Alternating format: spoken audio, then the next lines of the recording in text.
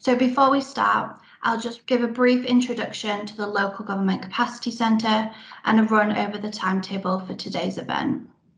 So this summer learning programme is brought to you by Homes England's new Local Government Capacity Centre. This summarises who we are and what we do. So the Local Government Capacity Centre develops, curates and designed well-structured, accessible offers for local government, with the aim of increasing capacity and skills to make homes happen in the short, medium and long term. We are starting small, but we do have a lot more to come. So quickly, just to run through the agenda for today, we will start with an introduction to key project management principles led by Ian and Ken, two of our project directors. We'll then move into two breakout groups where Mike and Ken will talk about their experiences working on Northstowe and Burgess Hill. And they will also be able to take questions you may have in those groups. At 12 p.m, we'll resume to the main room and we'll hear from Catherine Holmes, one of our heads in Market Partners and Places Directorate. And we're also joined by Juliet Blackburn today from Wirral Borough Council. And we'll hear about their experiences on Wirral Left Bank. So Ian, over to you. Thanks, Rebecca. So I've turned my camera on, so hopefully you can see me. One of the things I think probably I'd like to stress in all of this at the beginning in terms of project management is project management can be a very technical, feasible and structured process. However, a lot of project management is about people. It's about how you are, it's about how you work, it's about your values and your behaviors, and so a lot of that team working is absolutely critical. So I think that's a theme that runs through a lot of all of this. Next slide, please. I am starting to sound like Chris Whitty. Brilliant.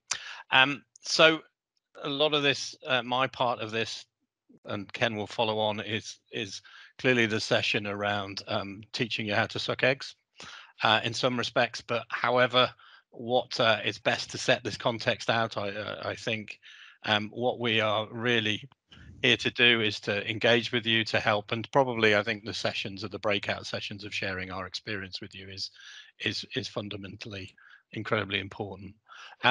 Typically, as it says there, people will, in the context, will look at portfolio, program and project management. How do I always look at these? Well, I look at a portfolio as being a series of programs, and I look at a program as being a series of projects. As I've said earlier, project management really is very much about organization. It is about how do you react to situations, how do you manage resources, it says there. And clearly there are a number of parameters in there that you have to look through at all time and keep coming back to. I think the vision of what you originally tried to set out is absolutely critical. Keep coming back to what you're trying to do. Personally, I'm a form follows function person, so I tend to try and work out what it is we're trying to do before we look what it looks like.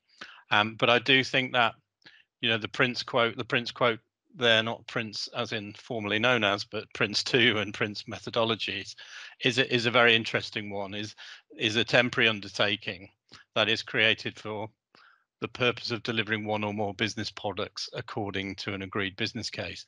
Absolutely, in function terms, purely it is, but also it is incredibly much more complicated than that.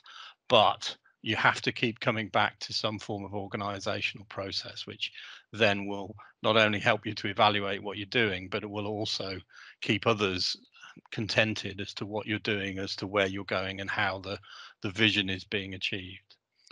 Next slide, please. So here we go. Let's look through the principles, and these are fairly standard and would be as you would expect. I think genuinely a lot of people in defining the project detail, aims and activities don't spend as much time as they should do in doing this. But it is absolutely critical to understand what it is you're trying to achieve, why you're doing it, and what does it mean by setting off on that journey. And clearly involving the right people, absolutely. I think I have in my life and in my career both worked in private and public sector, I've been a director of local government.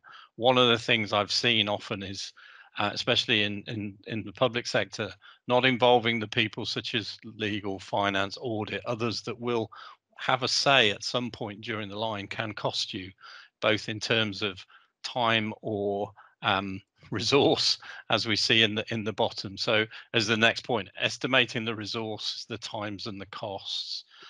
Get this work done very quickly, very early on, but do it in some way that isn't just finger in the air, that actually is based on what you think at this current moment in time will be the estimation. But if you've got the right people involved and you've defined the project, you're in a much better space to understand all of that. Break the project into manageable sections. Absolutely. These are fundamental to do, but I also think you have to continue to come back to the bigger vision, as well as to making sure those manageable sections are not disconnected from what you're trying to do. In our world, in the public sector, how will finance be managed? Understanding those finance people's requirements, understanding what you need to do in terms of reporting, and it comes back to involving those right people. Get those right people around the table at the beginning and understand what it is they want and how you have to manage that finances, because clearly you will be, and we are all under, the rules and regulations, but you will very quickly, I find, if you start straying away, there will be people that will be asking questions. Why are you doing that? Have you got the delegated authority to do that? Define how change and risk will be managed. Absolutely. I think one of the things, and I use this as a, in fact, I had a call on it only last Friday. People, if we're not careful, we can set out risk registers, we can set out processes for managing risk, but it's actually how you do that. How do you mitigate it? How do you demonstrate it? And how do you identify it very, very early on? A friend of mine once said to me, whilst we were talking about RAG rating, he said, have you heard of the public sector RAG rating called watermelon? I said, no. He said, well, it's green on the outside, but it's red in the middle. And I think that is exactly how we need to avoid that. I personally have said to people, I don't like green. I like red and I like amber because I know things are going on. I'm not convinced green is a good thing to do until the risk has disappeared. And 6 months down the line, everybody is happy. Then I'm probably somebody who wants to turn it green.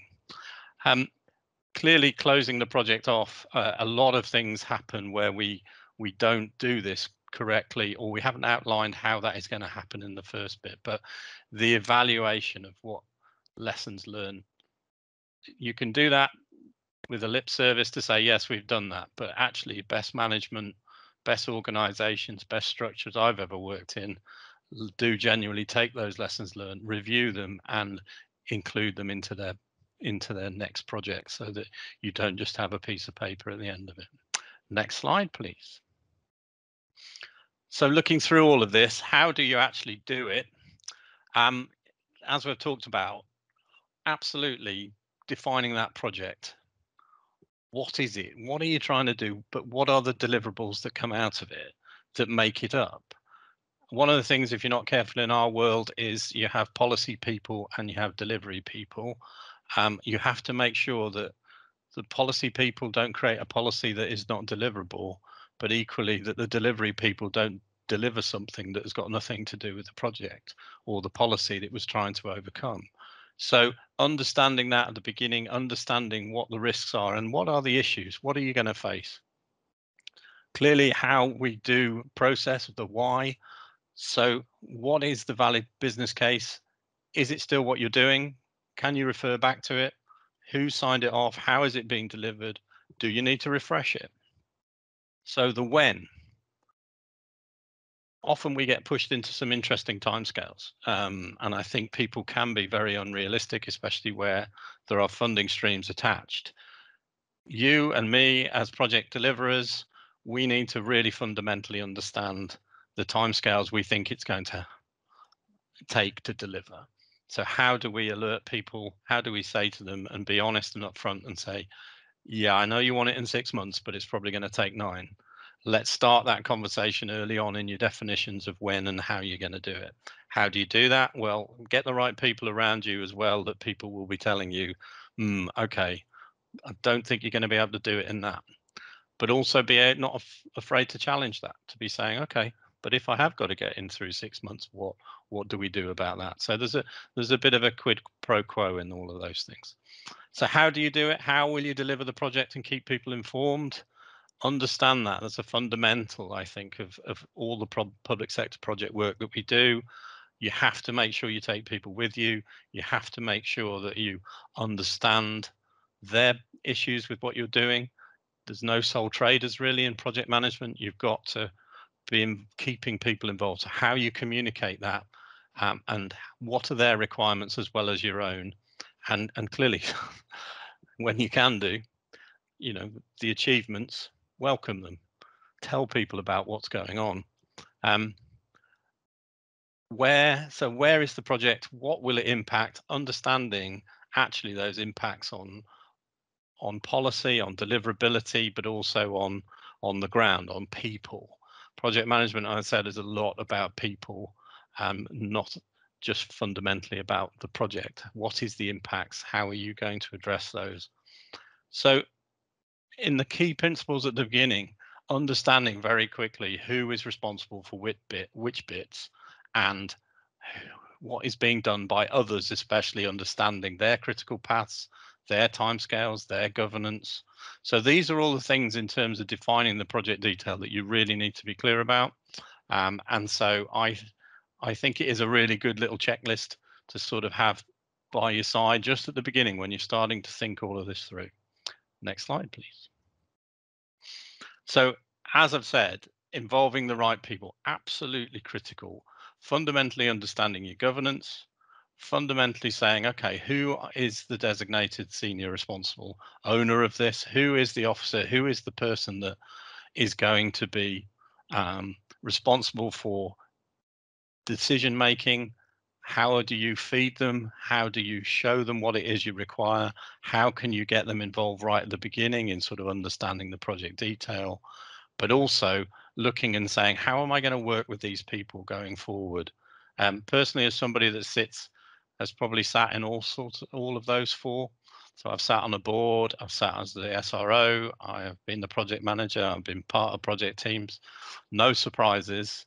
Please tell me early on if something's not going quite the right way you want it to do, but also understand what I'm doing, what the team are doing, what our other work involvement is, because getting that involvement, getting that good relationship at the beginning, and especially as the third point says there, if you're involving third parties inside or even outside of your organization, understanding them and what they do and what they have to go through is critical, because the last thing anybody wants is to make bad decisions in very difficult, limited timescales. So I think, setting out, as it says there, all the roles and responsibilities, the workshop, the potential of that, getting good project initiation documentation, getting everybody to understand where we're going is something that you really need to put in and spend the time doing before you get into actually running the scheme as fast as you may have to. Putting those early stages in is really, really important. Next slide, please. And clearly, for all of us, but this works in both public and private sector, understanding what is it you actually need in terms of time, what is it you're going to have to spend money on in terms of understanding the cost of it, and what are you going to be delivering in the quality of the whole of the project, inextricably linked.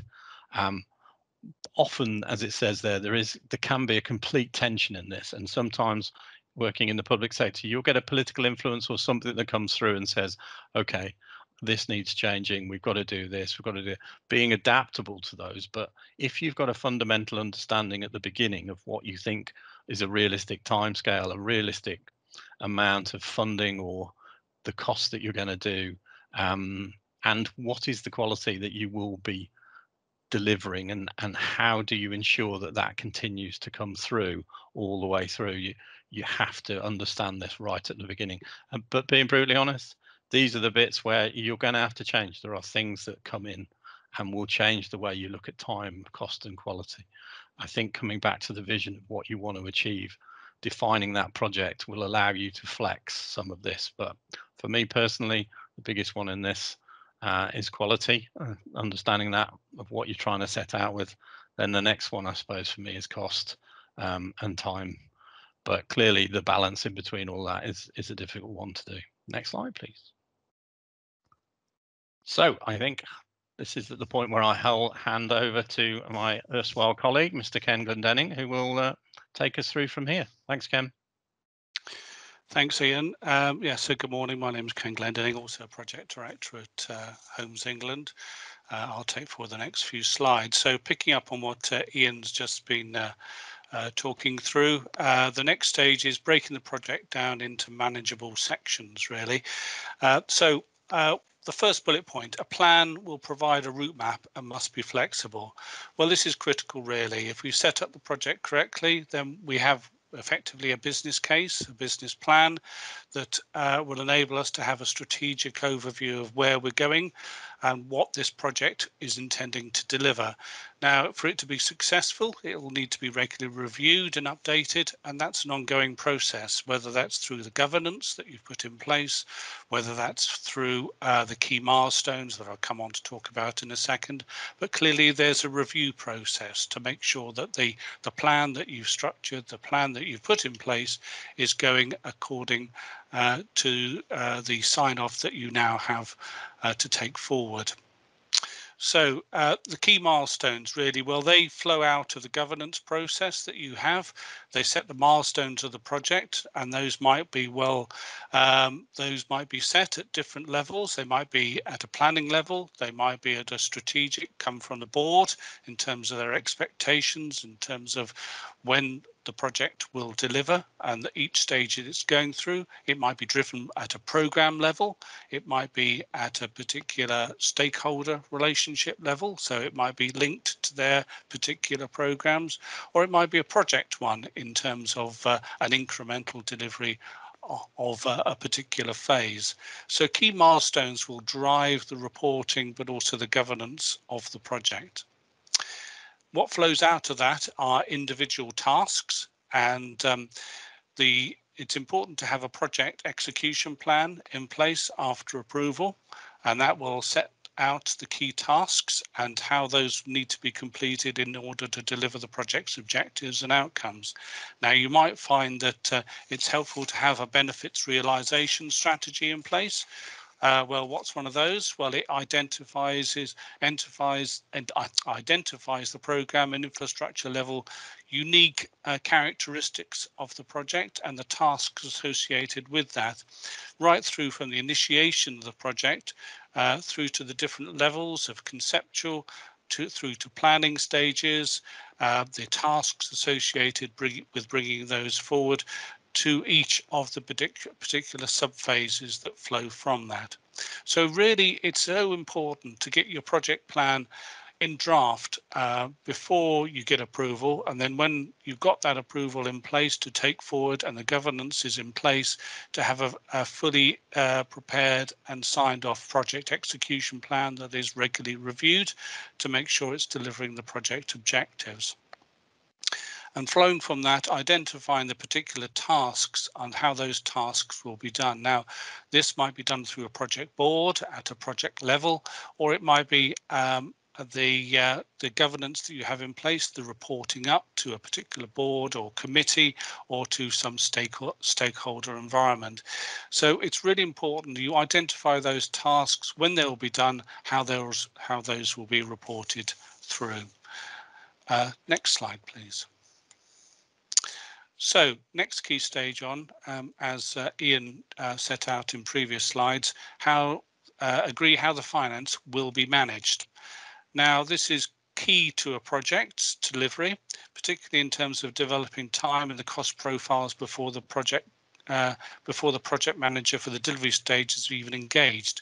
So it's important that this process identifies the key project estimates that are documented and the assumptions underwriting that. So bring together a team. It might be at a workshop, it might be at a very high level, but identify the cost assumptions and the estimates that flow into delivering the project and set those out at an early stage. There's going to be a period of iteration, refinement and review as you go forward into the project, but those first assumptions are so critical in terms of developing what is effectively the overall envelope of a project and how it will move forward. Now, at various stages, the estimate will be the most accurate based upon the information you have at a time. And as Ian said, bringing the team together, bringing the right level of resources, the right skills together will help to refine that, whether you're using an external cost consultant, whether you're working with partners.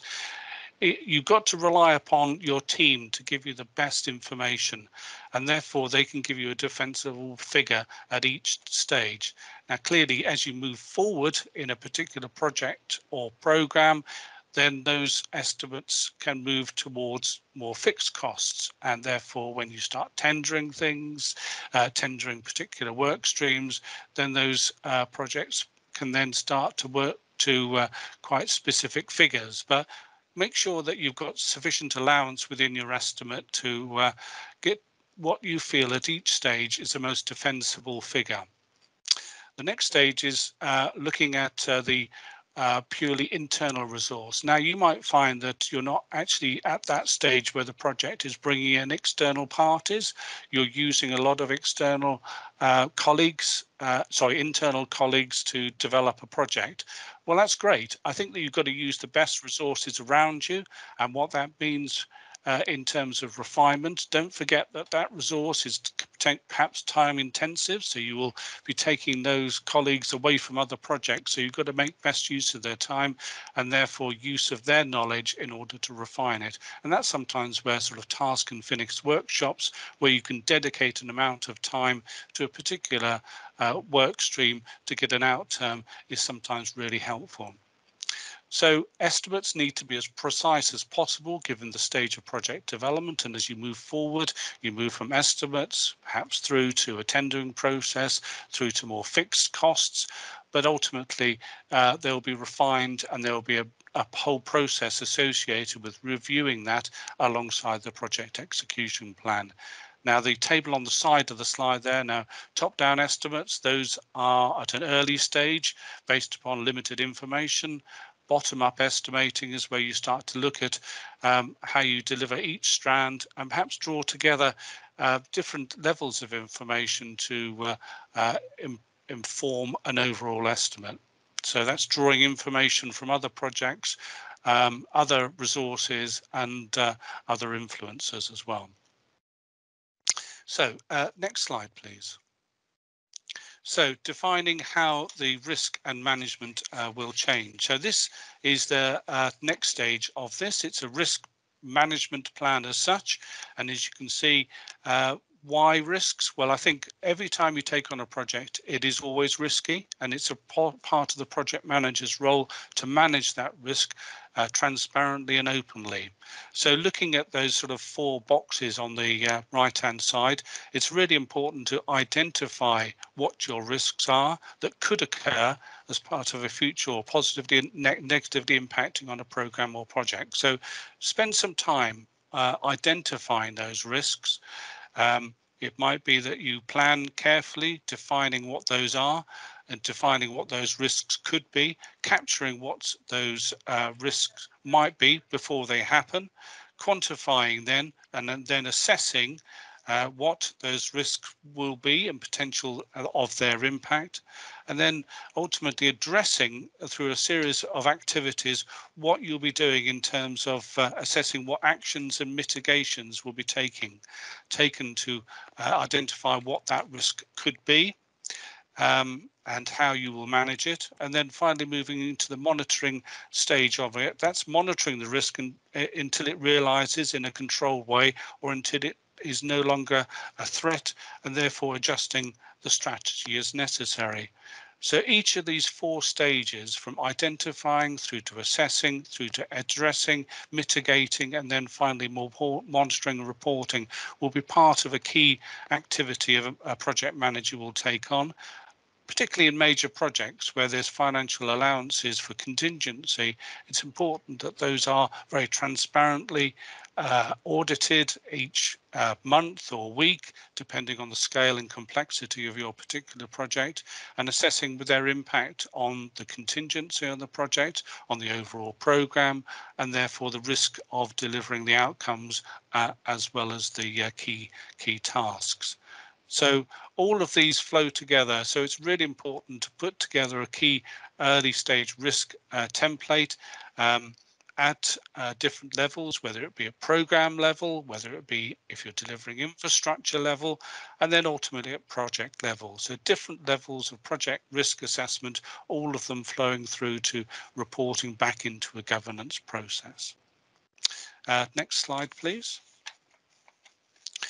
So this is the final slide on this section, really, and I think this sort of, you will see this as the end of the project, of an evaluation process, where you have to assess the overall achievements of the project. Now, you started back at the beginning in terms of setting out the business case and its overall objectives.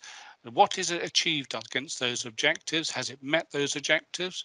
Has it delivered overall value for money in terms of the original scope? And lessons learned from the project. Now, you might do these all the way through different work streams, or you might do it at the end, depending on the scale and complexity of your particular project. But key lessons learned are so important to inform future projects, but also what you've done well on the project and what you can learn from it. And you draw those findings together as evidence and analysing them, and make sure that those are reported up so that the governance process that you have in place, so it's an effective evaluation that sets out the best principles of your decision making and lessons learned through the lifetime of the project. And now I'm going to hand to Mike to introduce the next section. Okay, thanks Ken, and thanks Ian. That was great, thank you. So we're just going to move into a couple of breakout groups now to look at how those project management principles are put into practice against a couple of projects. So Ken will be leading one session looking at Burgess Hill, and I'll be taking the other session looking at Northstowe. So it's a 30-minute session. There'll be sort of 15 minutes where we'll talk through the project, the key challenges, solutions that we've implemented, and lessons learned. And then we'll come back as one at 12 o'clock. So if you could work your IT magic and put us into these breakout rooms, please. Thank you.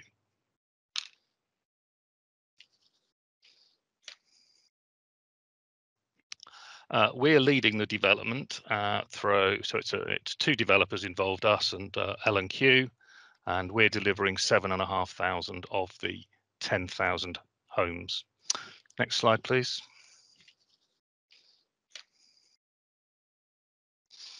So just to give you a flavour of the master plan, as I said, it's being delivered by two master developers. Phase 1 in yellow, 1,500 homes being delivered by L&Q Estates.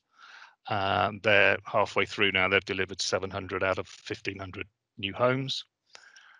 Phase 2, Homes England has a planning permission and has started to deliver the first of its 3,500 homes. And then 3A to the south and 3B to the north.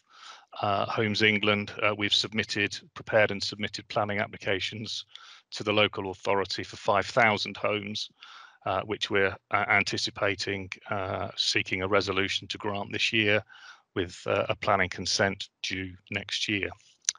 Next slide, please. So what is Homes England's role in delivering a project like Northstowe? So again, at the outset, Homes England's role has been as master developer. So basically, it's in its simplest form, land assembly, dictating and pulling together the strategy, securing the planning, putting in all the upfront key infrastructure that's needed to deliver this new town, and setting the parameters for what it wants to deliver. So it's all about placemaking, early delivery of key infrastructure. So for example, we've got a primary school on site, we've got a secondary school already open, and again, we've only got sort of 700 homes on site. So it's all about putting this key infrastructure in and putting it early. We manage the planning, we manage the Section 106, we create design codes, and we sell service parcels to the development market to deliver at pace. MMC, so big key priority for Homes England is MMC, and quality and design. Next slide, please. So as part of our role, we have a full infrastructure and parcel delivery program. It runs for another 20 years, probably a bit more than that. The whole scheme is fully costed, which I'll come on to. And so when we go to government, we can give them the assurance that we've got a plan in place, it's fully costed, we know how we're going to deliver it. Obviously, over 20 years, it won't be delivered like this. There'll be bumps along the way, which means we have to change strategy, and that's one of the keys to the project management is the what if, it's the contingency, it's how do we deal with, for example, in 2008 when the world fell off a cliff in the credit crisis, how did we cope with that? So again, you always have to anticipate the unexpected. Next slide, please. So excuse me, just moving on to those project management principles and how we've put them into a Northstowe context. So it's knowing our role. So as I said, our role is master developer. We're putting in the infrastructure. We have an infrastructure delivery plan. We do the planning. We have a project execution plan. Again, key to setting out key roles and responsibilities at the outset. We have clear milestones and targets, which we have put into our business plan, and our business plan has to be approved by government. So I'll come on to that in a minute. Governance and reporting is absolutely key. We have a vast responsibility, we have a vast budget, and we have to ensure that we are acting in accordance with not only our rules and responsibilities as part of Homes England, but within wider government. So we report up to Treasury, we report up to the department on an annual basis, and we report internally on a monthly basis. Just looking at the project principles, involving the right people, absolutely key. That's my experience. We have a small project team of 8 to 10 people. Each of them is an expert in their own field, and the way that we've structured our project team is we have those that are experts in planning, those that deliver the technical highways and infrastructure utilities, environmental, property, comms. So we have experts in each of those fields, and what we act is as an informed client, and we do bring in a lot of external support. And again, it's key to getting the right external report, which means that when you write a brief to go and get, I don't know, highways consultants, for example, you know how to put the brief together correctly, you know what you want. That's key. I mean, I've worked on projects where the brief has not been right, you don't get the right people or you don't get the right service. So again, getting the right brief is absolutely key. As I say, we have a small project team on the agency side, but across the agency, hundreds of people have been involved in Northstowe, and that's absolutely right. You bring them in as and when needed. Legal, finance, risk, all essential to the project. Moving on to finance. How is finance managed? Again, absolutely critical. We have a financial system at Homes England. I don't mind whether we have 3 or 4 or 500 budget lines, as long as I am able to interpret what we have spent, how we've spent it. That's absolutely key. And we have our finances managed by a particular individual. I used to manage it, but I've passed that on to somebody else now. And again, I think that's key, that person who acts as like a fulcrum across the team knows exactly what is going on, how the costs were managed, our approvals, how contingency is managed. I think that's something that Ken picked up on, is absolutely key. the government will give us contingency on items. It's not there to spend from day one. We have to be able to manage how we do that. Break the project into manageable sections. I mean, Northstowe, massive project, and you have to break it into manageable sections to make it work. And as I said earlier, I've broken it into particular specialisms. So planning, property, environment, placemaking, and that's the only way. That's the way that it's not saying it's the only way, it's the way that I have broken the project down into those manageable sections. Change and risk. I don't have a problem with risk as long as we have an appetite for it. As long as we know the implications of doing something and we know the risk, then we can assess our appetite for it. We regularly review risks. We have a monthly risk workshop. And again, we look at them on a sort of macro scale, but we also look at them on those manageable sections, specialism scale. So, I think we have a reasonable handle on risk, but it is important to manage it and manage it frequently.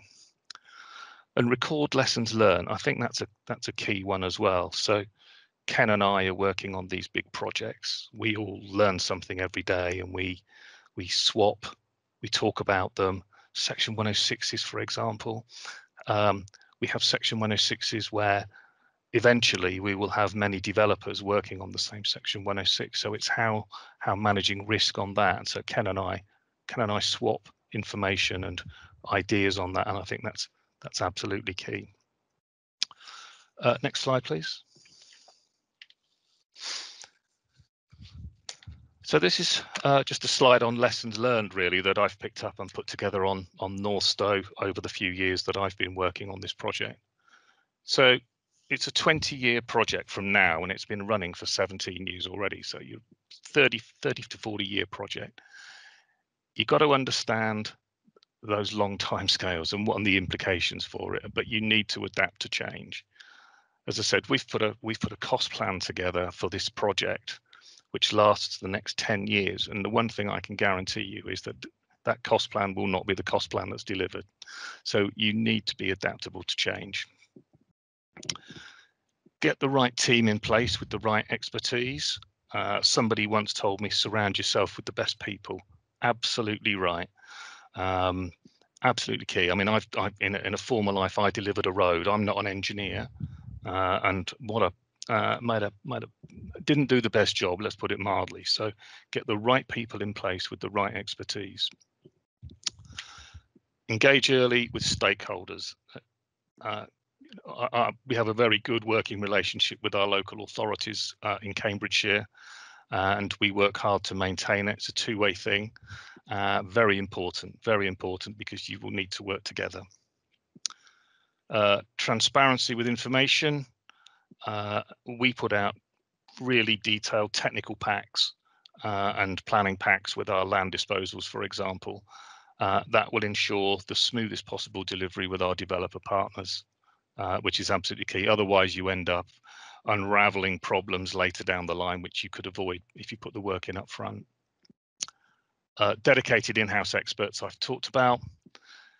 Project meetings on a 2-weekly basis. I think good communication is absolutely vital, and I think Ken and Ian summed that up. It's communication and people, and that's what it's about. So we held full and open, quite lengthy project meetings every fortnight to make sure everybody knows what everybody else is doing. Learn from best practice, absolutely key. Share experiences. Nobody knows everything. There's always something to learn. And the last one was one I threw in at the last minute, was maintain good records. I mean, how many times have we picked up a project from other people to find that you look on the IT system to find that you can't find anything, or it's in the wrong place? And I really just think, having picked up Northstowe several years ago, and it had its own sort of unique filing system, for want of a better word. Could I find anything? Not really. And again, but the project, it's a long project. People come and go, so please maintain good records. So out of that, good communication, teamwork, people are the key ones for me. So I'm happy to take any questions if anybody's put anything in the chat. Sarah? Thanks, Mike. It's Victoria here. Actually, I've just had a little look at the questions. There's the first one, just out of interest. Will the different parts of this new town be designed to meet the 20-minute neighbourhood principles? Linking to project management, how would such a new principle be incorporated? Would this be a major or minor change to the project? Sorry, can you say that again, Victoria? You went in and out. Oh, right, sorry. So will the different parts of this new town be designed to meet the 20-minute neighbourhood principles? We'll start with that first bit. So yes, as far as I'm aware, and as far as we can do, absolutely. Brilliant. And then he's added, linking to project management, how would such a new principle be incorporated? Would this be a major or minor change to the project? So since we are halfway through, I think it will be quite a major thing, but it's something that is certainly on the radar of my planning, design, and project managers are working towards. And we also have to work with others in different organisations as well. Brilliant, thank you. So we've got another question here. What was the key information for the land disposals? I think she means what key information do we put out to developers to adhere to in order for the developer partners to work up their scheme. Brilliant, that sounds about right. Yeah, go for it. So we set it out in a planning context. So let me just go back to the thing. So we set it out in the planning context. We have a design code. The design code, for example, will say it's an urban area or edge of urban, or it's a rural area. So we set out the design code, the elements, the areas of the design code that we are relevant to that particular parcel. We set out the planning framework in relation to that parcel. We set out Section 106 requirements for that parcel and which ones Homes England are going to do and any that the developer are going to do. We set out the timescales that we want them to deliver to. We set out, for example, what we think the capacity of that particular parcel is going to be. We set out what we think should be the private housing to affordable housing, parking ratio. As much information as you can set out there. One, you don't get a bid that you don't expect or you don't really want. You're actually giving the developer all the information they need to put a bid submission back to you that, as long as it fulfills the price non-price criteria, you would find acceptable.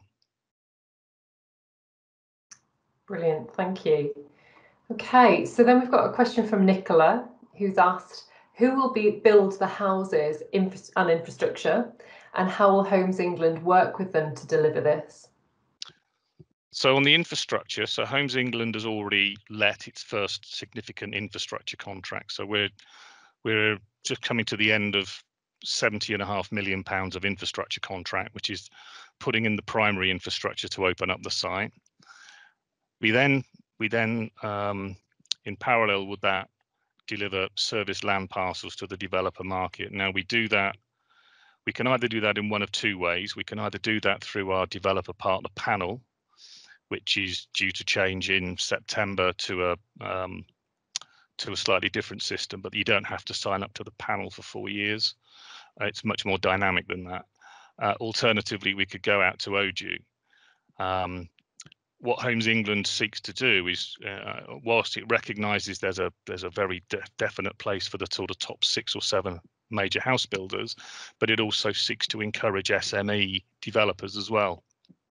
So, for example, I know on one of my colleagues' developments, we put the project out with an obligation on a developer to sub-sell part to an SME to deliver. So we try to encourage developers from all ends. Great, thank you. So we've got another question. Do you have any tips for managing compliance with planning obligations from a single Section 106 agreement with multiple developers? And do I have any tips? So in our role as master developer on these large sites, it is Homes England that takes on the Section 106 obligations. And it does that to ensure that developers then are free to develop out without reliance on other developers delivering their elements of Section 106. So, for example, we make financial payments where they're due, or we undertake, I'm just trying to think of an example. So, for example, building a community centre or something, Homes England will often take the lead on something like that rather than leave it to a third-party developer. If we left it to a third-party developer and for whatever reason they didn't deliver it, then the local authority potentially then could issue a stop notice or something on the development until that's key. So we try and take reliance between developers out of the equation to ensure smooth delivery. Brilliant. Okay. So we've got one last question, but we do still have a few more minutes. So if anybody does have a question they'd like to have asked, please pop it in the chat. But for now, let's have a look at Peter's question. Peter said, many developers talk about doing high quality housing design, but when it comes to detailed applications, they do the minimum, i.e. they meet building regs and reference viability as the reason. How are Homes England different? And do they accept a lower return on land in order to pay for above average design quality? Okay, so going back to the design code issue, so Homes England negotiates the design code with the local authority, and then that becomes embedded within the planning permission. When we take a parcel to the market, we ask for part financial, part non-financial information, and anything that doesn't accord with the design code does not progress. So it has to comply with the design code. Now we've put in some quite exacting design codes to drive quality, and that's something that we can do, and I'll come on to that in a minute. Once we have a developer on board, and I fully understand where that person's particularly coming from, because developers, being developers, will try and water down what they're going to deliver. Not all developers, some do. So I put in one of my design team I embed them within the developers design team, and he sits on all of their design meetings and to ensure that the reserve matters application accords with expectations. And we also have a contractual obligation within our building leases to sign them off before they get submitted. So that ensures a good line of communication, and more often than not, we have some really good reserve matters applications.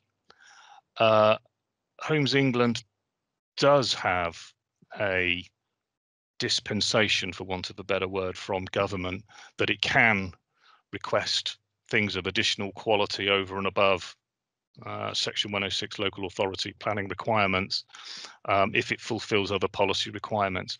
It is limited, it's not an open-ended thing, so we can drive quality whilst not necessarily accepting that you might get the top price for it. And also our bidding process, we have a price non-price assessment criteria, and I think our standard is 70% price, 30% non-price elements, but that can vary subject to approvals. So if, for example, on Northstowe, our first phase, quality was probably as important as price, if not more. So we sought an approval and we went ahead on a 50-50 price, non-price, but it did have some pretty key benchmarks that were yes or no, and if the answer to that was no, then you couldn't go forward into the next stage of the bid process. Okay. Great, thank you. Madeline's got a question here. Are new affordable homes policies implemented into larger, longer term schemes, i.e. Northstowe? And if so, are Homes England looking to introduce first homes to this site? Ooh, that's a tricky one. So, as a rule, Homes England will be looking to introduce first homes on its sites, and I think it's going to be mandatory on all sites beyond, I think it's March 2022, that a certain element will be first homes. On this particular scheme, because we have a discounted market sale product of phase 2, delivering 1,400 discounted market sale products, the local authority are very, very keen not to pursue first homes. They just see there'd be such a plethora of discounted market sale products. So they are actually asking us to work to a more traditional, affordable, rented and intermediate tenure Section 106 on that. Now, that's not been finalised as yet, but certainly across the vast majority of Homes England's projects, they'll be looking to deliver first homes.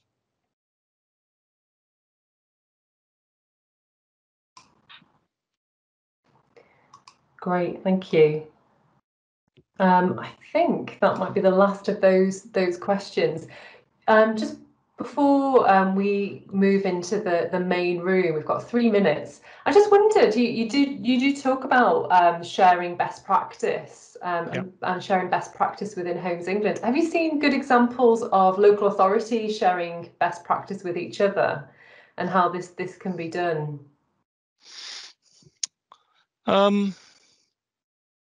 Yes, I think they have. I mean, there was a stage a while ago where local authorities, certainly some in the east of England, actually sort of joined services. And I was thinking of one in particular, but certainly where I am at the moment in South Cambs and Cambridge City joined their planning services. And you know, Cambridge City had delivered some very big schemes as well. And so by incorporating what Cambridge City had done with South Cambs, I think it's actually brought some better ideas together, and people have learned, definitely. Brilliant, fantastic. And then I'm just quickly checking to see if anything else has come in. No, we've got 2 minutes left. You talk about sort of keeping good record and making sure things are handed over because people move on but the projects continue. Mm-hmm. Can you give us some insights of how you would do a really fantastic handover and how it's done badly and how it could be done really well? I can give you an example of what we've just had to go through. So we've just had to put together a business case for Treasury, and this goes back to setting out in our business case to Treasury information that on business cases that were submitted back to 2005. You know, and we've gone through 3 different organisational changes since then. So when they're asking questions like in 2005, you had an approval to do X, Y, and Z. And you have to try and demonstrate how you performed against it. Are the records there from 16 years ago, and are they in the right place? The answer to that was no. So we had to do a lot of background digging and everything. So, you know, for my mind, it's absolutely key to keeping to good record keeping. It just needs to be done. And I know that it's one of those things that you just think, well, I'll save all that and I'll put all those emails back in that folder later. But sometimes they're rather key. And so, yeah, it's just lessons learned, isn't it? Absolutely. Thanks, Mike. That was brilliant. Okay. I think we're going to be whizzed over into the main room any minute now. Really helpful insights, and thanks to everyone for your questions. Great. Thanks very much. Thank you. Welcome to everybody, and it's good to have you all on this breakout session. As Mike said, we are through this session looking at a particular worked example. I've got a colleague of mine joining on this call who's going to be working some of the slides. Great. So the breakout session, as I said, dealing with Northern Arc, Burgess Hill, we'll have about 15 minutes to go through these slides. Please ask any questions that you might have. Just as a brief overview of the project for those who don't know about it. The Northern Arc, Burgess Hill is a project initiated by Homes England. It's the largest intervention. That's whereby the agency stepped in. We've ever done as an agency in England. It comprises 3,500 homes. It's an area in West Sussex in the southeast of England. What is it all about? It's delivering these 3,500 homes as well as a comprehensive scheme of 2 primary schools and a secondary school, a mixed-use neighbourhoods, and more particularly a spine road as well. So a lot about infrastructure to bring forward each of the phases of the project, as well as a range of social infrastructure as well. So schools, leisure, community uses and health provision, as well as employment opportunities. So this is a very complex project, but the agency didn't own it from the first stages. It was owned by a series of landowners and promoters, all of which have been working on the project for a number of years. When the agency stepped in, we brought together, under my team was a consultancy team of ACOM, who are a multidisciplinary team of consultants, as well as other property and contractors, and I'll talk a little bit more about that. Why would we be working on this project? Well, this is all about, the next slide, please. So the Northern Arc faced a number of challenges.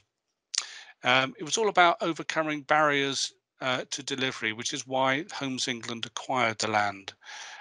It had been in multiple ownerships for a number of years, and those ownerships and promoters had not been able to agree a way of working in terms of its delivery. So it was important that from a first stage, we set out the principles of what the local authority were looking to deliver here, which was a mixed-use comprehensive housing development, but also facilitated and supported by Homes England as a project lead. We recognised from day one that there was a number of parties who weren't coordinating and working well together. So planning, infrastructure delivery, land acquisition, all of these work streams had to be brought together. And we made the case to government to say that the agency had a role here, not only in terms of delivering the local authority's ambitions, but more particularly managing all those project management work streams effectively on time, but also with the emphasis of acceleration and early delivery. Now, this project had been around for 10 years.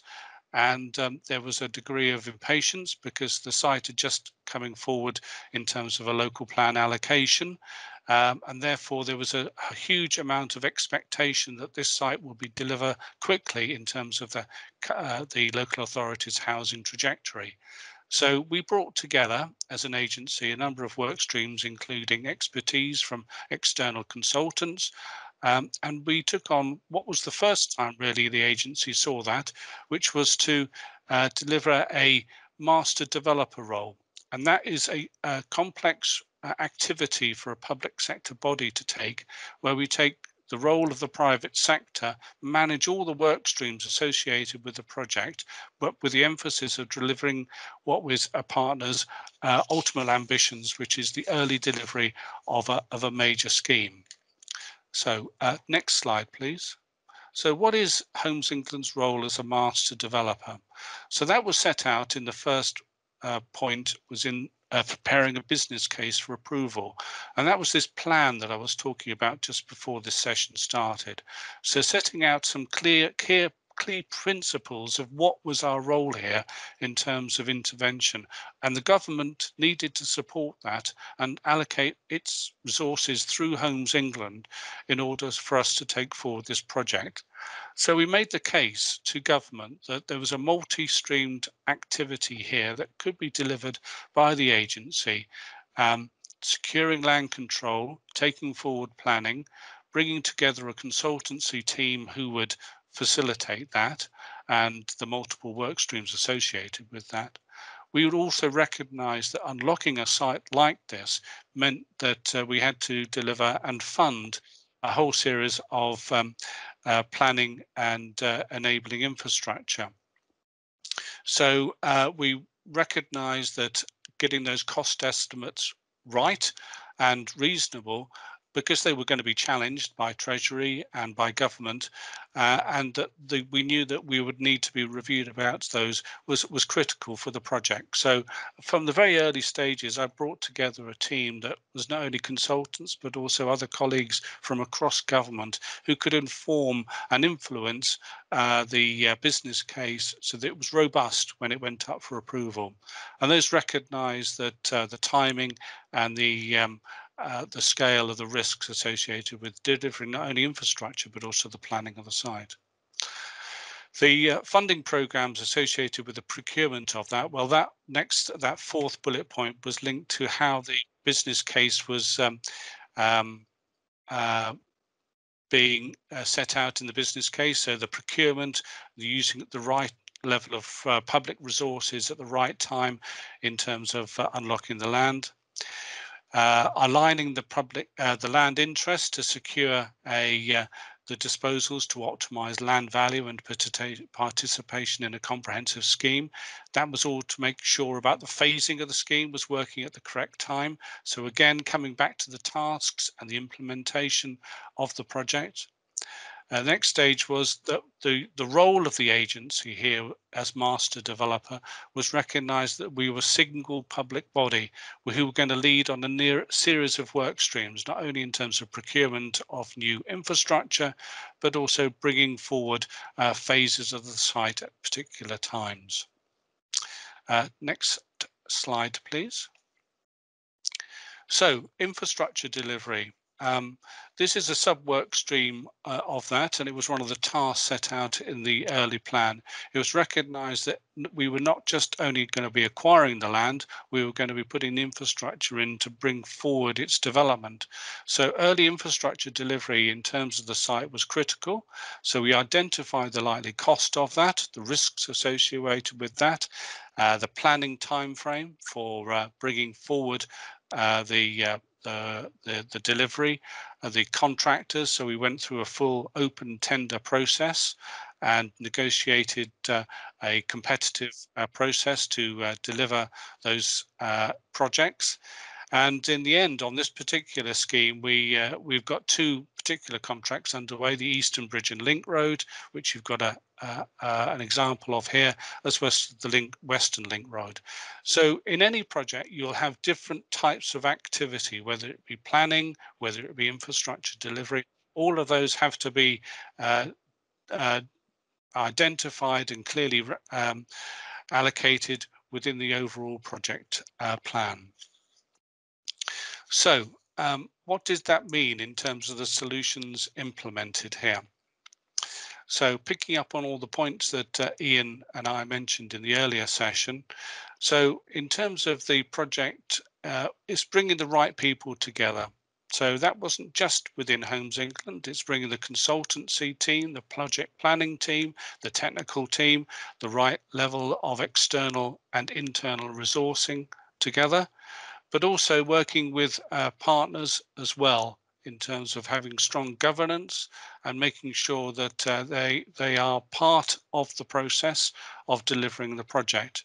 So external support was critical for us, as well as good relationship management. Sorry, can we just go back to that previous? Thank you. Next one was about estimating the time and resources. As I mentioned earlier, it's so critical here to have a budget set and continually to review that. For us as an agency, We have a lot of evidence which we use from other projects and tenders that we undertake, but also we use multidisciplinary consultants who are also active in the property market and can draw in resources and knowledge to projects. So it's very important to put together a cost report at a very early stage, and that underpinned what became our business plan. And then we've reviewed that once that got signed off on a regular basis to make sure that we were on track. We have 2 weekly cost report reviews. In fact, one is taking place this morning actually, to make sure that we're on target and that any spend is being managed. Next one about the project management of a project like this is that we split it into delivery solutions, delivery roles, sorry. So what is the planning work stream? What's the infrastructure activity, the environmental activities, the property and disposals? Each of them has an allocated team member, with each has a specialism in those particular areas, and they report back through a governance process, through a project board, ultimately through a quarterly review back up to our relationship back through government. So each of those specialisms takes responsibility for each of its work streams and is responsible for reporting on its performance against the original objectives. Now, sitting alongside that on a project like this is a risk register. We set the project up with initial sort of high-level risk register, which we regularly review. Once we got into the project, as part of the project execution plan, we have regular reviews of the project or risk file, which we hold corporately.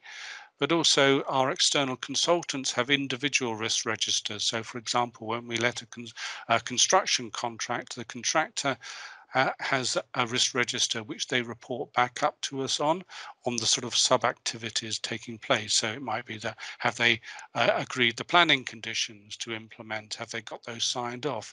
Have they got the various approvals and technical sign-off? Each of these is a sub-risk of the main risk register, but actually is relevant at a sub-level for the project as well. And finally, lessons learned. Well, on a project as complex and as significant as Burgess Hill, we undertake a number of lessons learned activities, and we've been doing that not only after we've got planning permission, but after each of the disposals as well. So, for example, after each of the phases, we have a lessons learned activity, and we're just about to have another lessons learned on the infrastructure contract. So all of the time we try to inform what we're doing here by learning and doing it better the next time. So that as a project as long and as complex as this, which will probably take another 10 years to complete, we use the best ways in which we can learn from each of these stages to make sure that we don't make the same mistakes, but also we refine it and move towards the greater level of success in the future. So that's a sort of a brief canter through the Northern Art project, and I hope that's informative to you. So I've got, I think I've got Louisa. Have I got Louisa on the call, Louisa? Yeah, I'm here. Do you want to just carry through, because you've led a number of the lessons learned exercises, haven't you? Yeah, sure. Right. So, yeah, we throughout the process we do lessons learned, and from doing that we will look at what went well, what obviously we could have improved on. We will look at how we've worked specifically in terms of doing disposal work with developers. Did we provide them with enough information in terms of the land that they're purchasing? Did we get it right in terms of timescales? How can we improve on procurement? And we just look at every stage of the process that we've gone through, whether it be planning, infrastructure delivery and property, and just take a sit back and look at that process from start to finish and what we can improve on. And we do that by bringing in all of the consultants who also helped through that process and ask for their input. And then when we then take forward the next stage of the project, for example, selling on the next plot of land, we will take forward those lessons learned. Also, with this project being such a large project and we're acting as master developer for the scheme, we are an exemplar within the agency, along with the other large sites. So one thing that is key is sharing the experience we've learned through delivery of the project with other team members, in terms of other similar projects or even smaller scale, just so that we can get it right. So I think it's all about learning from each other, sharing best practice, and then you can take it forward to be more successful in the future. Great, thanks, Louisa. So that's a sort of a complete arc of a project like Burgess Hill, just to sort of capture all the things that could go on and do go on a large project. So let's just talk about. Should we just go back into the slides and just talk about the land assembly? So yeah, we've got a question there. Yeah. Yeah. Let's go back So to that one. say something about how you address the land assembly challenges. So on this slide here, some of the key challenges was that the site was subdivided. There was about 17 landowners. All of them were in various agreements with the promoters, and they clearly had an expectation that the planning would crystallize value as well as planning at some stage. The problem was that there wasn't any agreement between each of them. So in terms of addressing those challenges, the role of Homes England was to step in to acquire all the land, and that meant that we could equalise and give each of the landowners an exit strategy from their land at a base value, which reflected planning, but also more particularly gave an opportunity for the project to move forward, really. So our role was one of brokering, as well as recognising our role here in the future delivery. So we gave confidence to the landowners that we will bring forward a project, but also drive a delivery solution here that would unlock the long-term delivery here.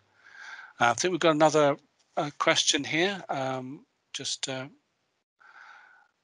What is the time from planning submission to the actual start on site?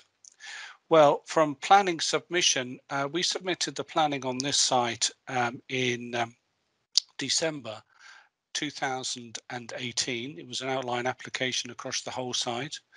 We then secured planning within 9 months. Off the back, I think the planning was secured because the local plan was allocating the site, but also more particularly the consultancy team Homes England brought in were tasked very early on to meet various milestones on the project, and that was to deliver or submit a planning application within 9 months of us acquiring the site, and also to bring forward detailed applications as quickly as possible. So you can see on this particular slide the various phases. So for example, on the eastern side, we were able to unlock planning very early on, and so from the first purchase of the site to the first start on site, I think we were about 2 years, weren't we, Louisa? Yeah, March 20. March 20. So within 2 years of acquiring all the land, we had a developer starting on site for 460 homes. Okay, next question. Can you talk to us through any sorts of templates you use for planning, managing and updating, please? Yes, so this flows from our project execution plan. So we put this in place very early on with our consultants, ACOM. And we set this as a template, not only in terms of reporting the governance, so we had standard templates, but also how these templates will be signed off. So I've got it in my, so for example, on the, you probably can't see this, but the annex to the project execution plan has a series of what's called workstream sign-off objective forms, and then it sets the briefs, and each of those then needs to be signed off at project director level, and then by each of the project team levels. So you have a number of forms, standardized forms that the team have to report through, and then those templates report back up through the governance in terms of an audit and sign-off process. So it's a very transparent process, the project board. It enables citing not only in terms of cost management, but also complete control of various work streams. Next question. Our local LPA has asked us that we consider working with private landowners for specific allocations within the borough to bring forward a site. They have recommended we look to develop a statement of common ground. Was this also considered for Burgess Hill, and did the project team plan and navigate this process? Well, yes, there was a statement of common ground prepared by the developers. It did set out the principles of that, and it's something that we enshrined in part of our delivery of the project. That was part of their submissions to the examination process. And we were, in fact, I chaired what was called a developer forum, which brought together that statement of common ground. Clearly, when Homes England did step in, we took ownership of that statement post the examination and converted that into our delivery plan, which was then signed off by the government. So we used a lot of the work that was done by the private promoters in getting the site allocated, but then use those as the basis for our delivery plan going forwards. So the lessons learned was really interesting, I'm sure valuable. Thank you. If that isn't part of the organisation's culture or business as usual, how do we convince people of the value? I can probably pick up on this a bit if you want. Please, Louisa. Yeah. Just from what I've been doing in terms of if it isn't part of the cultural BAU, the main advantage of it is that it in essence makes other people's lives easier to learn from where something's worked well rather than start from scratch. So it might not be part of the existing culture, but if you can say, right, we've done this here, this has been a success, use these templates for a consultant, or use this is the business case we took to Treasury and it was successful. You're in essence start there rather than them starting from scratch or reinventing the wheel. You're helping people to make something a success, by learning from other people's experience. So you could sell it in that way. You're helping someone else, really. Yeah. So there's a huge amount of learning, but also it really is, helping colleagues to do a better, do it more efficiently, more effectively, saving money. And the outcomes for a project like this was speed and pace, but also delivering homes quickly, which is obviously one of our key strategic objectives here. So, yeah, I mean, I think if you can sell that as part of your culture going forwards, then there's a lot to convince your colleagues of the value of these. So next one's from, did you have to use CPOs in the process of acquiring the land? Well, on this project, no, we didn't. Obviously, Homes England does have statutory powers, but I think it's fair to say that all of the parties knew that we had those powers to deliver the project if it had stalled any further. But I think there was all a recognition that none of the parties were willing or able to take forward the project. I think where you have another project, I've been involved in them, then you have to use potentially look to use CPO as a last resort, and sometimes that has to be part of the tools that the public sector need to be considering as part of a delivery program. But on this particular project, it was an agreement between all parties that no party could take it forward, and that the best particular organisation in order to commit the resources to take it forward was Homes England. That won't be the same on every project. In fact, we went through an incremental stage of assessing who was the right person to deliver it, and actually whether we just played a partnering role in part of the scheme in terms of whether we funded the infrastructure and others take forward. So working through all those options, we ended up at the final stage and the case that was signed off where we acquired all the land. But it was an incremental process to look at how the project could be delivered. So I think we've only got two minutes left, actually. Louisa, do you want to do the next question? One? Yeah. Please, so has the areas of commercial delivery been successful, or did they need intervention to promote the delivery? So far we have only marketed one area of commercial land, which is for a neighbourhood centre. Within that is also we also will be delivering housing. We put those out through our called DPP3 framework, which a number of developers are on, which will be replaced by the DPS framework later in the year. But in answer to your question, they didn't need intervention to promote delivery. We just put them out as a package of housing with commercial land. What we will be doing later this year is putting out a purely commercial land with no housing on. So we will test then. We're currently going to be testing the market, see the interest in that. But we do have a lot of interest in this site given its scale and its location. So we don't see there being an issue or requiring specific intervention. We're hoping that the market will be interested anyways, but we'll know about that a bit more later in the year. Yeah. Just a few quick other ones really. Are you able to share any lessons learned specifically around infrastructure contractor procurement? I think it's important that you do them in partnership. We're looking at risk and reward structures in our contracts now, where if they deliver undervalue, then they are incentivized. If the cost drifts because of their role, then the risk sits with them.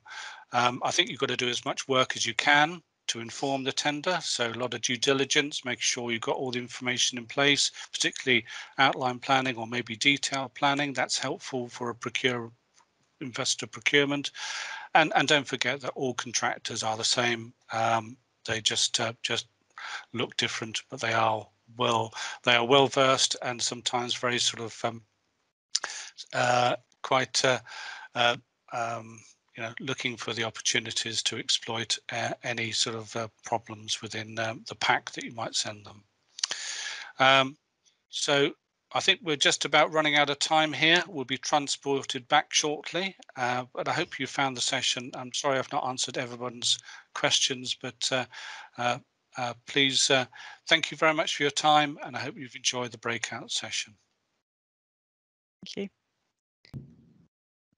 So I'd like to welcome everyone back to the main room, and just whilst people are joining, just to highlight, you will be sent a slide deck of all the presentations that we've used today, and that will include both sets of breakout group slides. So if you are in one and not the other, you will receive both sets.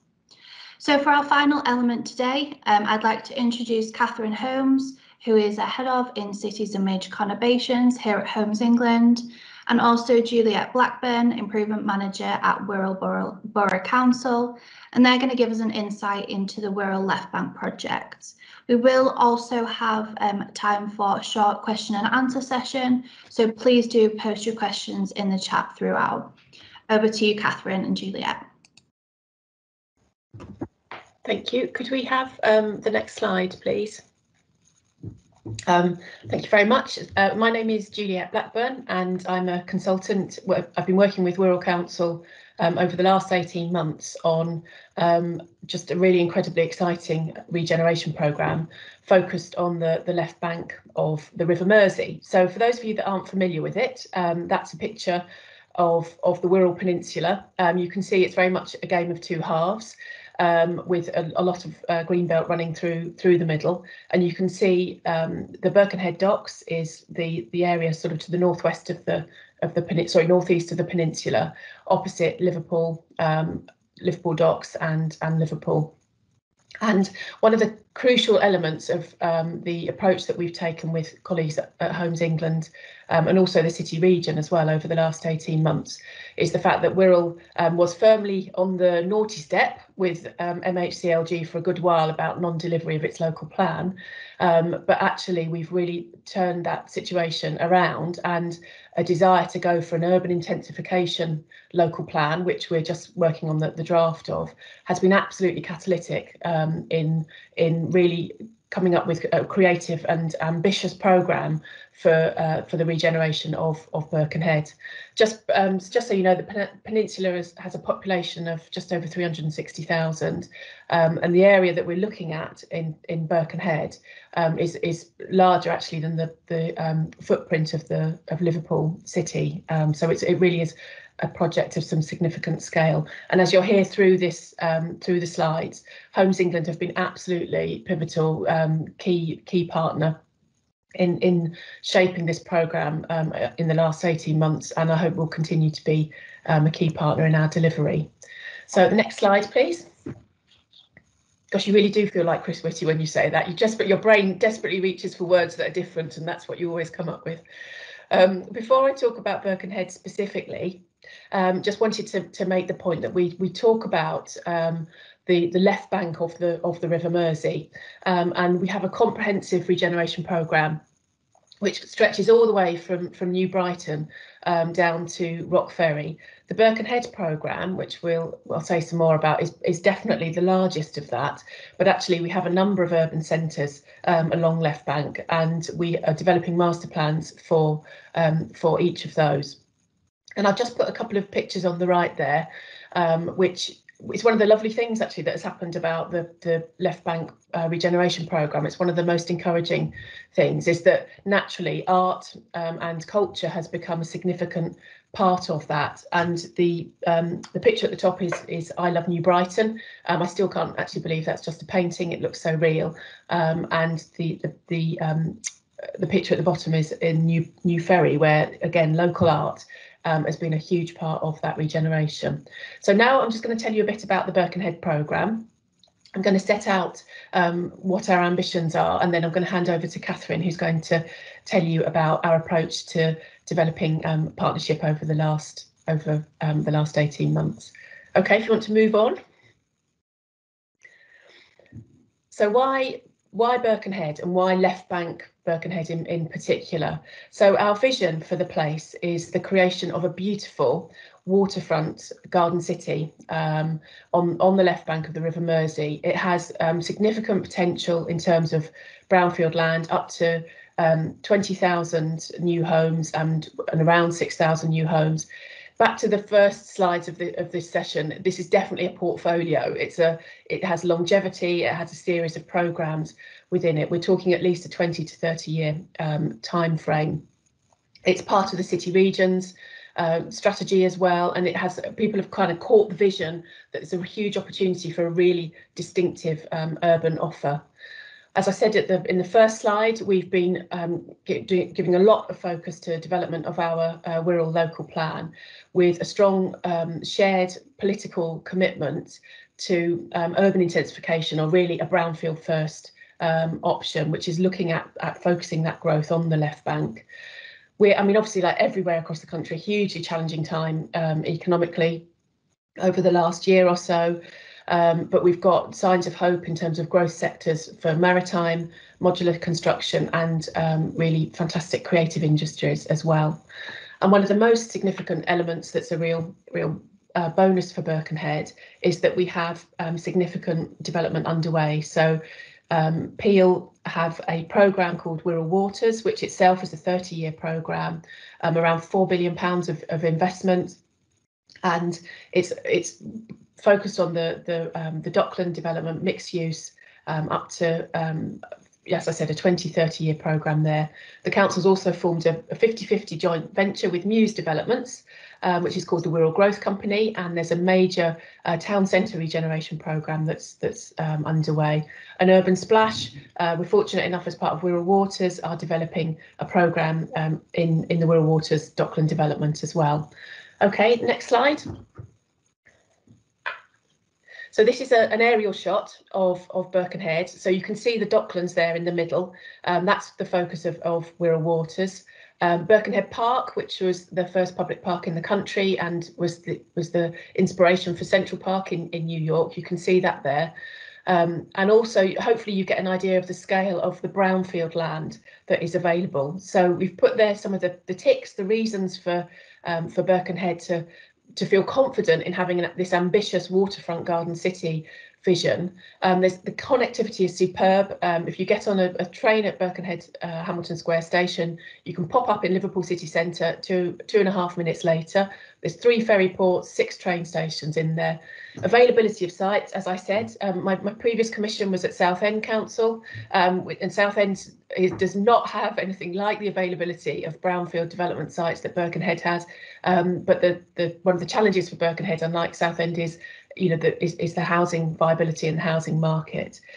You can see just there under the word Birkenhead, there's a significant site there which is called Hine Street, and that's one of our major development sites. We intend to develop Hine Street Urban Village there, and also right there on the waterfront. Also in the tick list, you can see that we've been successful in securing funding from the government's Urban Development Corporation competition. So we've just started the work on that, looking at what's the right delivery vehicle for the Left Bank regeneration. And I'm just going to underscore again the fact that we have this shared partnership ambition with Homes England, with the Combined Authority, with the Metropolitan College, with community groups, and that has been a real kind of boost and momentum over the last year. But there are the challenges of a significant market failure, significant reclamation issues, land assembly challenges, but also how do we balance the kind of long-term vision with the more immediate needs of our Birkenhead residents. Okay, my next slide is my final slide. Just to give you an idea, again, if you're not familiar, that's looking from just above Birkenhead town centre across the Mersey to the beautiful city of Liverpool. And you can see Birkenhead is blessed with one of the most amazing waterfront views in the world, and you can see there the development sites on the right. We've got development sites right on the waterfront. So our ambition and our vision and our work with Homes England has been, how do we take this kind of all these opportunities, with the long-term timescale, how do we shape that into a meaningful programme for delivery? And this is where Homes England have been absolutely pivotal and key to working with us in the last 18 months. And Catherine is going to tell you now how we've formed that partnership and some of the work that we've done. Thank you, Julie. So, I'm sorry, I have some feedback. Hopefully it's okay for you guys. As Juliet explained, this is a really significant opportunity for all partners within Liverpool City region. And at Homes England, we have been working with the Combined Authority for probably about 18 months to 2 years now to develop a pipeline of residential opportunities, and Left Bank has emerged as one of the priorities within that pipeline. So this is a project which is firmly owned by the local authority. It's Wirral Council's ambition, and Wirral Council have done a lot of that early work.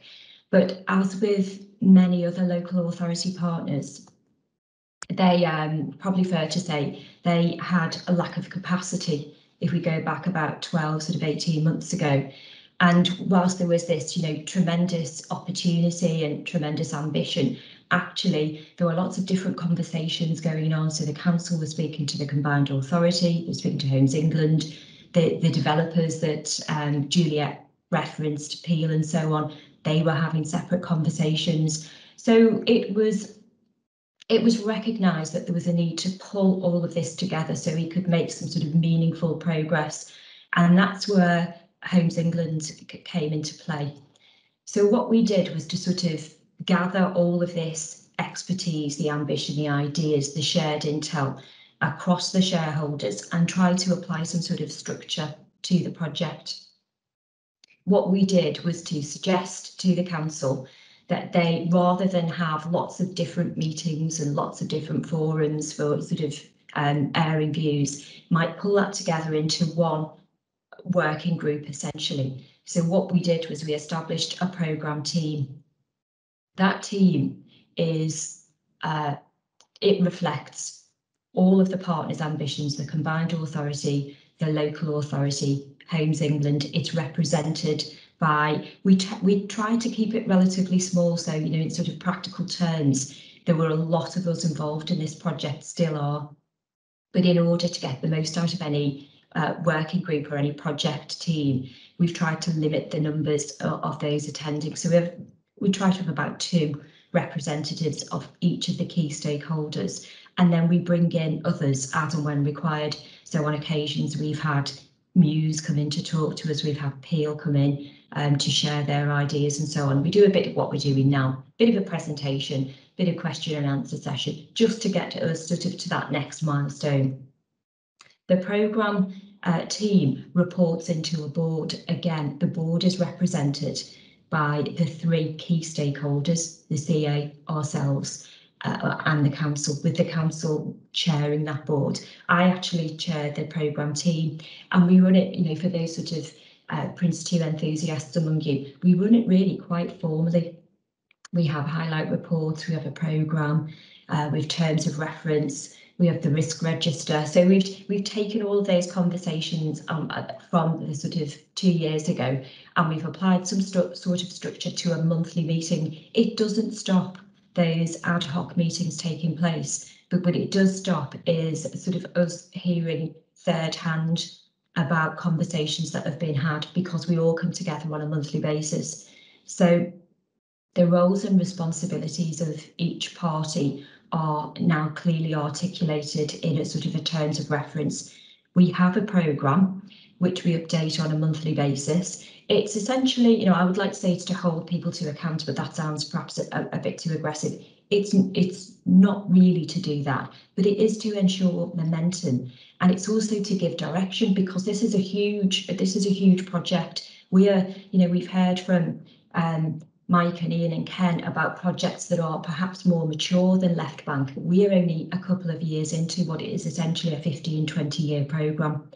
So we need to make sure that we know what we're doing in sort of in that sort of next 3-month period. It's in it, you know, to use a phrase that's been used by the chief exec of the CA, it's an elephant and we're eating bite-sized pieces. We're just looking at the next 3 months in this in order to maintain momentum.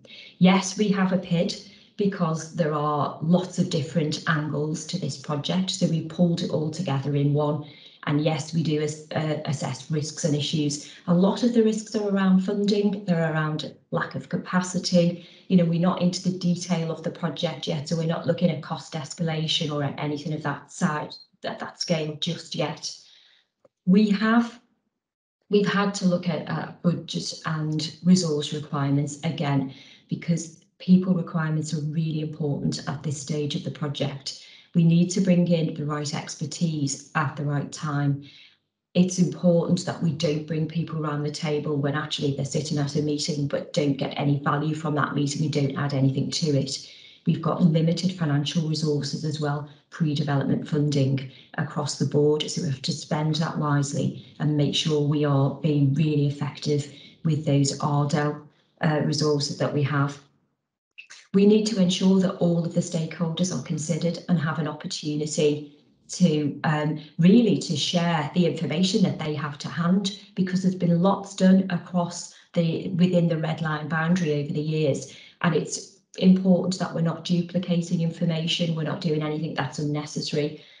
And all of this, you know, sort of from a Homes England perspective, being a little selfish, you know, why are we involved in this? Well, it's a tremendous opportunity. It will deliver homes of scale, but also we are looking for investable propositions in this. You know, we have big budgets, we have big programs, we can help accelerate delivery. So we're looking to work with partners to shape the ambition and to better articulate what the projects are and the tasks are within that delivery strategy.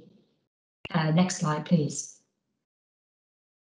So this is the governance structure that we have established, and we've done this through COVID as well. So it's not, I think we've probably found a rhythm now, and we're pretty good at the meetings, and you know we all respect the protocols and so on. But you'll appreciate yourselves that we've brought in people that have never met each other sort of physically. We've brought them into a team structure, and actually it's worked pretty well. So what we have is the board there that we just explained. Again, they meet on a monthly basis. The Left Bank programme team meets monthly, but it also has separate meetings that are required just to keep different parts of the project running at different times. And within there, you see some of what Juliet explained, the sort of 7 regen areas that we are focusing on in taking this project forward. And if we go back sort of 15, 18 months ago, we knew what the overall ambition was, but we probably, none of us were able to explain what the phasing of that project was. And what we've done over the last sort of 6 to 9 months is look to see where we start with this. What are the bits that we start to look at now in terms of earlier wins? There are no early wins on this. It's a huge complex project, but where might we start to really make some impact? So next slide, please. Thank you. So MPP is a newish part of the organisation. We've been probably in place for about just over a year at Homes England. That's the Markets, Partners and Places team, and that's the team that I sit in. So what we have done is to do this early work with Juliet and council partners. We've done that sort of early diagnostic. We've identified the opportunity and identified the challenge. Now we're in that period of looking to see what the potential interventions might be. We know what the challenge is within Left Bank.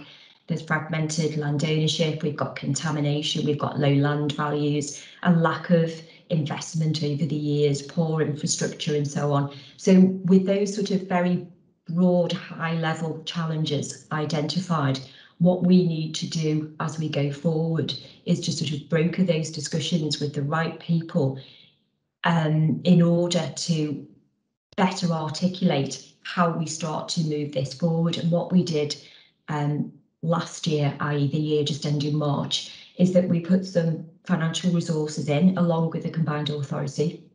We put some pre-development funding in to really take a consultant on board, again, filling that skills and that capacity gap that was obvious, to better understand where we would start on this, what the phase 1 might look like and what the tasks within the phase 1 would be in order for us to move forward on this. And we talked about decant strategies, we talked about land assembly strategies, looking at remediation, refreshing SIs and so on. And a lot of that work is ongoing now.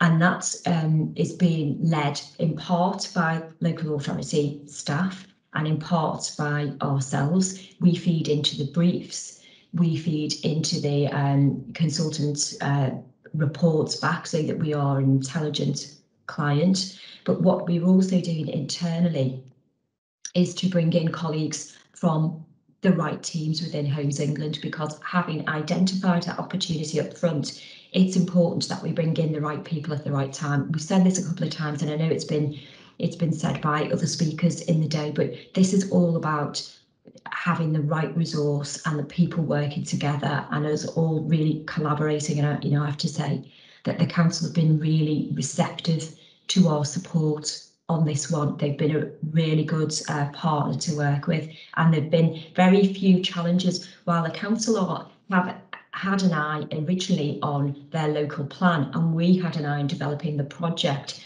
actually what we found is those two objectives have come quite nicely together, and we're really working very well at the moment. So with a sort of a phase 1 identified, which if we gone back to the earlier slides, which is around Hamilton Park and Victoria Studios, with an opportunity of over 5,000 homes in that phase 1. We are now, as MPP within Homes England, bringing in other colleagues. So we're working with colleagues in the economics team to define the opportunity and the financial ask within a phase 1. We started citing papers, so a strategic outline case, just to socialise this opportunity with other parts of the organisation, and we're actually very soon to be commissioning some economics support externally to look at a strategic outline business case. Now, this is not to raise hopes that this is something that we can do on every project, because of course we can't. We've all got limited resource, but this Left Bank project has been identified as a priority by partners within the Liverpool City region. So we are pooling that resource to help accelerate the delivery strategy. We're working with our infrastructure grants team to look at what programme and what delivery mechanism might best suit any infrastructure requirement on the phase 1, particularly because we know there is some commonality in the requirements between the 2 regen areas that we've identified. So how do we best employ the tools that are available to us at the moment in terms of investment, loan investment and so on? How do we bring in the expertise from the private sector and drill down into those constraints and costs that have already been identified to better understand what the real ask is of government and ask of partners is. We're in that stage at the moment. And then of course there are programmes that most of you on the call will be familiar with, the AHP and so on, which is live now. That is sort of business as usual, if you like. So as we look at the Left Bank in its entirety, if we think there is an opportunity there for a strategic partnership or for a new investor partner, we are bringing in the affordable homes and the affordable growth team to further work that proposition up. Next slide, please. So what's next for us? Well, having identified the phase 1, having got the sort of the architecture around the project team, so that governance structure there, what we will be doing going forward is to test the indicative ask that we identified a couple of months ago. So it's a sort of a deep dive on the costs that potentially have been put to us in terms of bringing forward the phase 1. We are firming up the programme of activity. So a lot of the governance structure that I showed you before has now gone down a level so that we have work streams within that sort of programme team structure. And those work streams are now picking up some of the tasks that we identified earlier as essential to moving forward the phase 1. That's the sort of the technical due diligence, the land assembly strategies and so on that we know will be required in order to really sort of help us develop what is a dockside site in this first phase. We're looking at the overall funding strategy because this will no doubt require a cocktail of funding from a number of different bodies. And as sort of, although we don't want to think about strategy and tactics, it is really important that where we identify a challenge and potentially a funding intervention to support that challenge, that we understand that those 2 funding pots work well together. So if we're using brownfield funding and we're using, for example, AHP, do they align? Are we able to count outputs and so on? It's a sort of, it sounds as if something that comes much further down the line, but actually we're having to address it now, because for many of you that are working in local authorities, you know that you're trying to, deal with Towns Fund, Future High Streets, AHP, Brownfield, LNIF, etc. There are a lot of funds out there, and we need to make sure that we're not tripping ourselves up or doing something that will be detrimental to future plans. So that's something that we've just started to look at. And then also that multifunctional team that we identified earlier and said, bring the right people in at the right time, don't waste time, that we are now at that point where we need to pull those teams together. And we need to sort of start looking in earnest at how we refer tasks over to other parts of the organisation so that they can run with a lot of this work that we previously teed up.